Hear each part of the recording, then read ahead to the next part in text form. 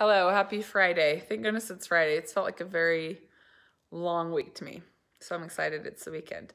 I don't have any big message. I feel like I've been in a little bit of like a stupor of inspiration for videos. And so if you have any that you want me to answer or address, send me your questions. There's been some questions that I've answered with like other questions that come in with variations of the same question. So I haven't responded to each individual person, but I kind of try to cover the gist of majority of questions, you know, and clump it into like one topic.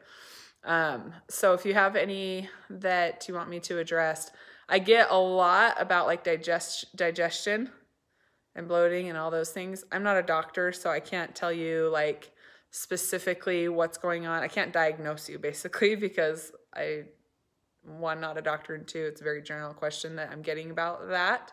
But I have had a few of those this week, and my short answer to that and my non-medical, I'm not a doctor answer to disclaimer is your digestive system will pick up. It will figure out what's going on with your body as you're eating more consistently.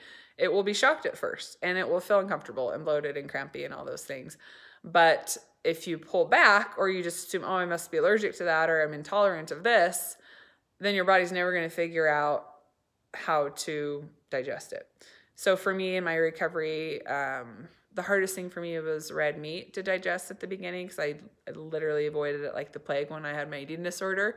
So the first time I went out and got a burger, I was in so much pain that I was literally like in a ball, laying down on the couch, feeling like I'm not able to breathe, right? And of course my eating disorder jumped all over that and was like, it's totally because of the red meat. You should eat it. See, you should totally stay away from red meat. Clearly your body can't take it. This is the worst pain. Luckily I was smart enough to catch that and realize like, I know enough about nutrition to know that I don't have digestive enzymes to even digest this. My body feels like it's been poisoned when really it hasn't been. It just was so foreign to it. So I got a digestive enzyme. I would recommend that if you're in recovery struggling with digestive issues. So I got an enzyme and that started to help me to be able to digest red meat. So, and people will talk about that with dairy. They'll talk about it with gluten. Well, isn't it interesting that those are the things you avoided the most, right? When you were practicing your eating disorder that you're struggling with digesting. So see the correlation there. Don't use it as a reason to avoid it.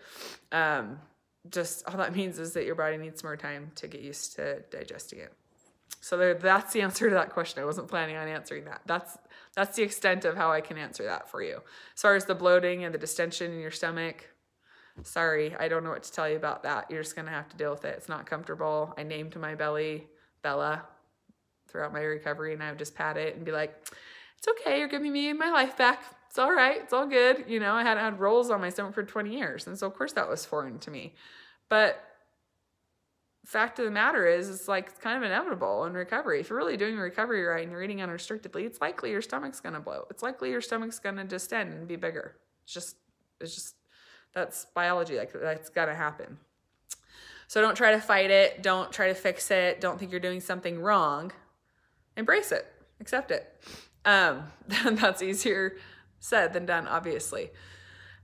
So my other thing I just wanted to chime in here, it's the beginning of a weekend. I talked yesterday in a video about having fun, letting yourself have fun. I got a lot of messages in my email saying that like, oh my gosh, that's totally me. Like, I feel like I'm trying to recreate fun in my recovery, and why doesn't it feel fun? This feels very forced. This feels really hard.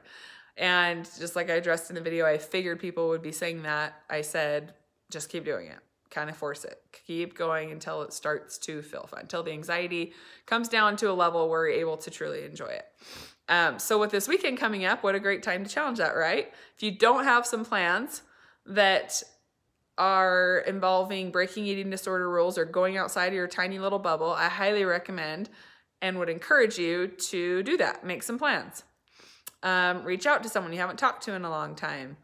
Go out with yourself. Bring your headphones or I guess AirPods is what we call them now. Bring those and go treat yourself to a yummy dinner. Go get takeout, watch a movie. A lot of times you will feel isolated and you won't have a lot of friends to reach out to, and that might feel depressing in your recovery. That's okay. You can still have fun with yourself until you can get to a point where you're wanting to be social again. So I encourage you this weekend to try to set a goal for yourself to do something out of the ordinary, out of the normal eating disorder realm of what you would normally do. And hopefully included in that is going to be eating a lot of food. If you're in recovery, I can't emphasize enough, I can't reassure my clients ever enough that there's not anything that you can eat that I would tell you, oh, that's the wrong thing, or oh, that was too much. There's no upper limit when you're in recovery. You don't have to justify why you need to eat so much. You don't have to have a reason why you're so hungry, or why you're hungrier the more you eat. It doesn't matter, because there's really no rules. There's no limits. We don't have meal plans. We're not following calorie guidelines. So there's really no excuse to not being eating completely unrestrictedly. The only excuse that I hear from people that I work with, and they don't call it this excuse, or they don't even call it an excuse, but it's fear. It's anxiety. And that is not a valid reason to not eat unrestrictedly. So go have a great weekend. Challenge yourself. Go get that really yummy food that you've been craving and you haven't let yourself eat, and try your very darndest to enjoy it and to push that guilt and the eating disorder aside, and start telling yourself that you're starting a new life and you're starting a new way of living, and it doesn't involve guilt around food anymore. So have a good weekend.